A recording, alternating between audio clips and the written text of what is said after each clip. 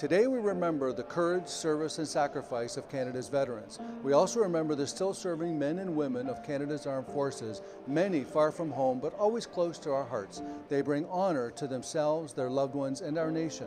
Ordinary Canadians making extraordinary sacrifices, we owe them a duty to help heal the deep wounds of combat, to care for them beyond the battlefield and to always remember their individual and collective sacrifice for our freedom and peace.